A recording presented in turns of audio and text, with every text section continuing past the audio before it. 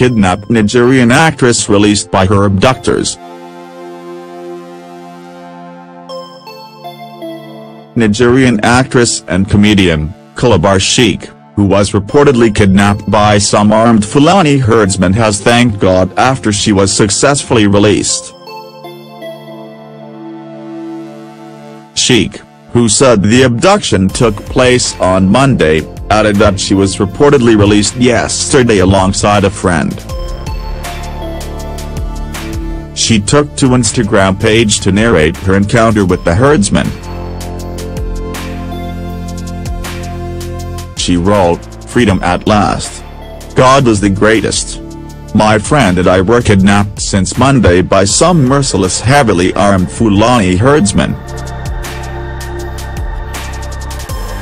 The worst few days of my life. Story for another day, but like I always say, God will never leave nor will he forsake his own. Thanks to everyone who reached out to my family. Thank you. God bless you."